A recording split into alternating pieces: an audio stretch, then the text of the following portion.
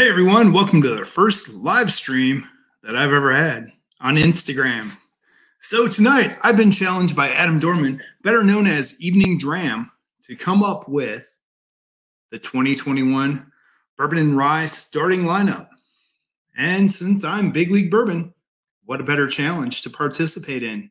So here we go, everyone. So tonight I'm going to be using the same lineup card that everyone else has been using. So as you see here, we have 9 different positions to fill tonight, and I'll be going over all the different positions with you. So tonight, for the opener or our leadoff hitter of the night, I'm going to go with my standard leadoff hitter, which is a Ezra Brooks 99 from Lux Row Distilleries. It's a 99 proof. Lux Row is based out of Bardstown. And this is a non-age stated bourbon. It is one of my go-tos, and it's probably because of the mash bill on this bad boy. It's 78% corn, 10% rye, and 12% malted barley.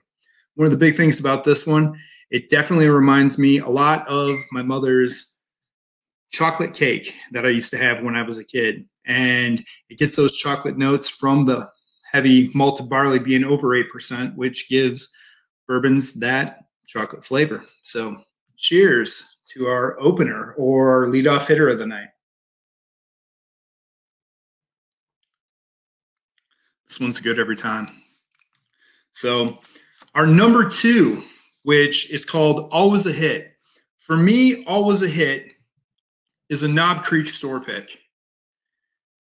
If you're in the bourbon game and you've been around long enough, you're definitely going to find some Knob Creek store picks. For me, I'm always on the search for any of them that are over 12 years old, more so the 14 and a half years to the 15 year.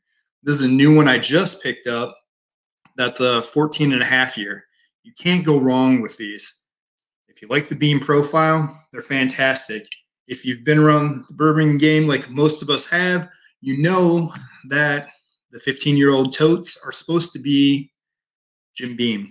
Now, I was lucky enough to score this store pick for $39.99. Compare that to some of these 15-year-olds that are running around that range anywhere from $140 to $200. I'm telling you, these Knob Creek store picks, right up there in every blind challenge. They're hitters. And for $39 to $49.99, I'm taking this one all day as my always a hit and a pick over any of those other tote 15-year-old bourbons that are out there right now. Third is our hitter. This could also be my blended as well, but as for a hitter, I'm going with Smoke Wagon Uncut Unfiltered. For the price point, you're talking $79.99.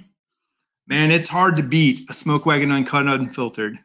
All their other expressions are great. If you get into their rare and limiteds, amazing. Some of the 5-year, 8-year, 13-year, definitely great picks. But when you grab one of these uncut unfiltered, that is a hitter. That's a 3-hole hitter all day long in my lineup. You can't beat it. Coming out of Las Vegas, Nevada, just gives it that little bit of different profile when it's aged for those last couple of months to some of these for around a year before Aaron gets to blending them. Uncut unfiltered all day, my number 3 hitter. For our 4th hitter, this is our big hitter, number 4-hole hitter. I've got several choices here of mine, but I'm going to go with one that shocked me a little bit. I would normally think I'd be picking out my George T. Stagg. I went close enough. My number 4 hitter right now this year is Stagg Jr., batch 15. This guy's a hitter all day, and he can definitely be my cleanup hitter.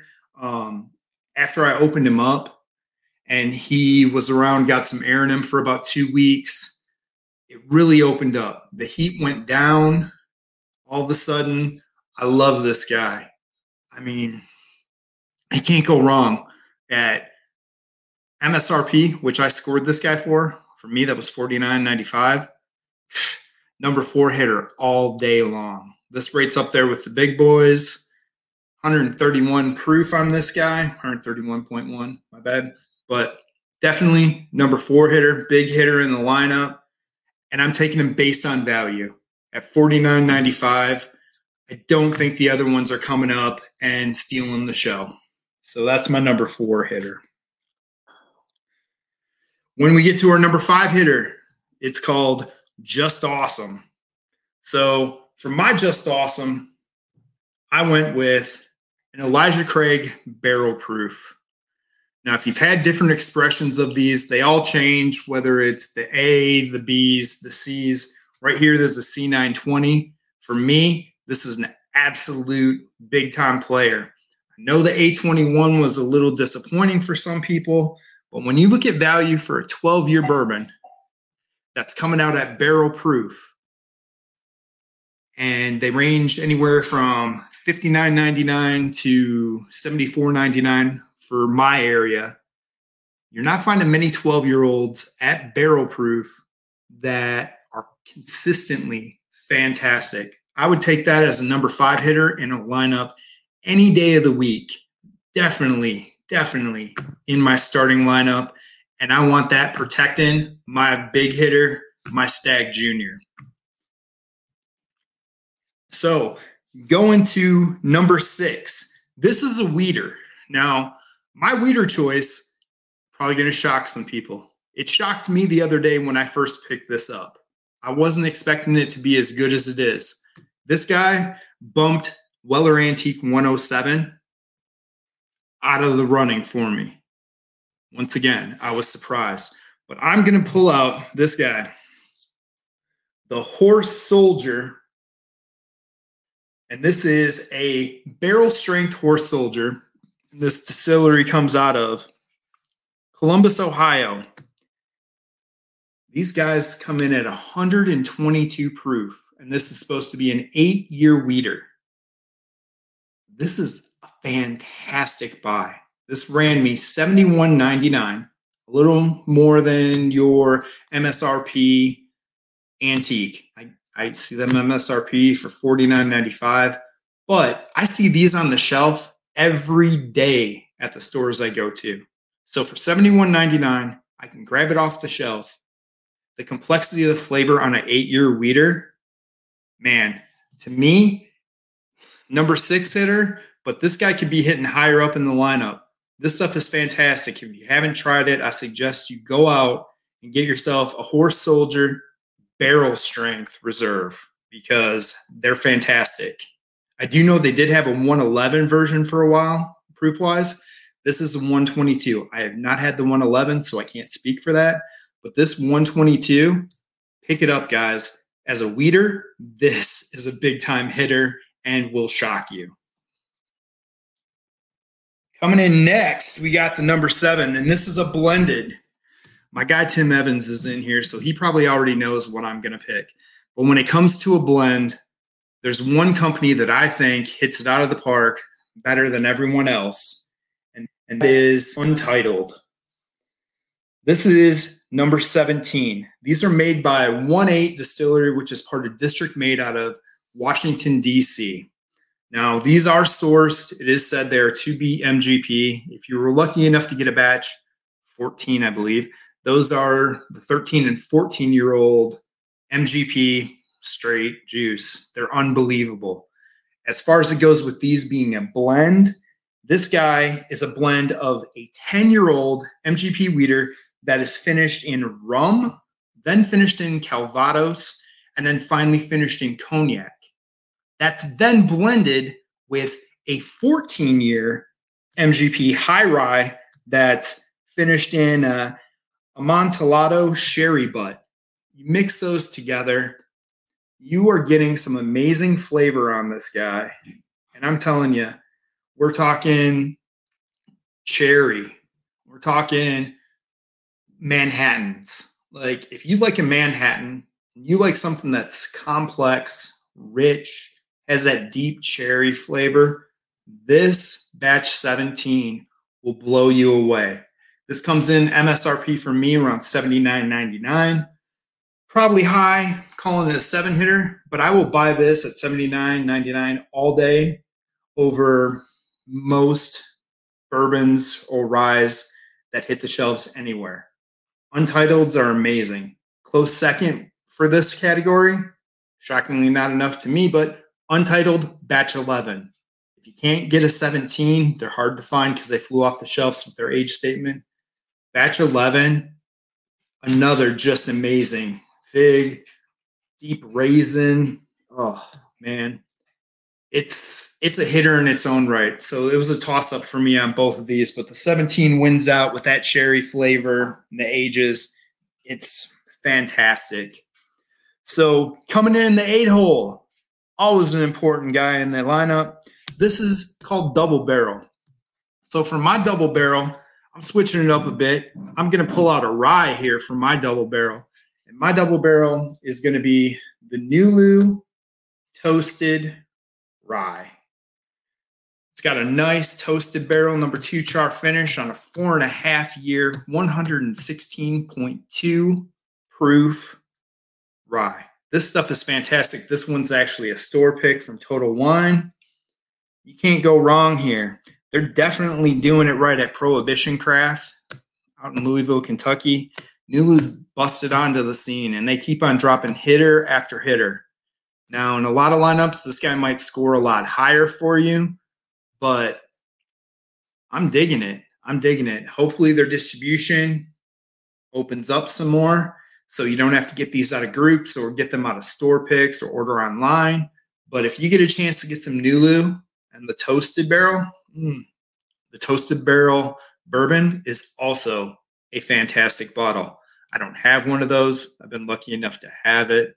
I do have the rye, and I absolutely enjoy it. So if you get that chance, pick up a Nulu, and it's going to do you right. That's my number 8 for a double barrel. Now, coming up as a 9th hitter, that is craft or crafty, as it was in the challenge. For my craft distillery, I have Chattanooga whiskey, and I'm pulling out the port cask. This is fantastic. A lot of the Chattanooga is fantastic from their 111. That is their regular bourbon at cask strength. That thing is great. They use all different products that are malted in that. It's a hitter. This port cask finish surprised me. Comes in MSRP at $46.99. It's a buy all day in my book. I've had their other experimental finishes. I have the Anejo tequila finished one. I have the Fig Amaro finished one. I've had the coffee finished. The one thing I haven't got from Chattanooga is I haven't been lucky enough to score one of their store pick barrel strength selections. I've seen some of those coming in the 120 to 126 range. I'd definitely like to get my hands on one of those because I have not had anything from Chattanooga that's bad. You know, the Chattanooga rye, I have that on the shelf too. That's another hitter, man. I'm impressed with everything that's coming out of Chattanooga right now. They're an up-and-coming distillery. Their spirits are just getting older with age. They're expanding their distribution. So for me, Chattanooga takes it in the craft selection over a lot of other brands. Now, on that same note, I'm going to say another of my favorites I would consider a craft brand, but in talking to their sales staff and their head distiller in the last week, they've told me, in their opinion, they have left the craft phase. So they consider themselves a mid-level or mid-market company now, and that's Driftless Glen out of Baraboo, Wisconsin. If you're lucky enough to get any Driftless Glen products at your stores that come in at cask strength, and right now that ranges anywhere from 118 to 126 between their bourbons and ryes, you're scoring an absolute hitter that is 5 years old at cask strength, coming from Wisconsin, so you're getting that absolute cold. You're getting super hot summers, so that juice is getting pulled in and out of the barrel all the time. You can't go wrong. The Driftless Glen Rye right now is probably one of my favorite pours that's out there right now. So if you get a chance, that would be my honorable mention or my pinch hitter off the bench that can replace any of these guys from my opener all the way down to my crafty. I'd be proud to put a Driftless Glen Rye in my glass. So quick recap for you. My list here covers my starting lineup. So a quick look at my starting lineup for everybody. There you go. That is my rendition of the Evening Dram 2021 Bourbon and Rye Batting Lineup Challenge. I hope some other channels get in on this. I hope to see the Mash and Drum, who had me send him a lineup card, gets in on this. I'd like to see Marty from Whiskey Nose get in on this challenge. I'll be editing this video, putting it up over on my YouTube as well. Anybody else wants to get in on the Evening Dram challenge that was put together by Adam Dohrman, please do so. Make sure you take and hit the follow button. If you don't know already, go over to YouTube. Follow me at Big League Bourbon. Hit that subscribe button. I'm normally on Thursday nights at 9:15 with former minor league and former major league players. Tonight, we are lucky enough to have Brandon Lawson on, a current pitcher in the Houston Astros organization. He's pitching for the AA Corpus Christi Hooks right now. He's also a bourbon enthusiast. You can follow him here on Instagram as well at Major League Bourbon. So lots of baseball out there. Lots of us in baseball love our bourbons. Hey, come on out, check us out, follow our content, hit that follow button, hit the subscribe button. Everybody else, have a good night. Thanks for coming out. Thanks for watching, everybody that's live in the chat here. Tim Evans, Bourbon, Adam Dohrman. I see you guys. I'm not good at doing the Instagram while doing the lives. This is my first one. So check all you guys later. See you on another channel, and look for me to be live again here on Instagram, not just YouTube. Thanks all. Bye.